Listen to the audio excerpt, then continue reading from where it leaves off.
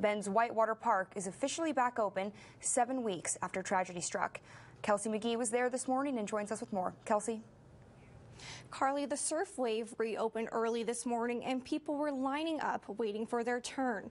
There's now a helmet and life vest loaner station off to the side. People who do come in from out of town or people who are just starting out. So we've always been pretty friendly to newcomers and trying to help them figure out how to get on the board, where to go, where not to go, how the eddies work on the river. But a big part of this is just trying to educate people to be safe and make good decisions and realize that, while this is an amazing surf wave, it's a Class 3 rapid, and it's important to make sure you're keeping your wits about you.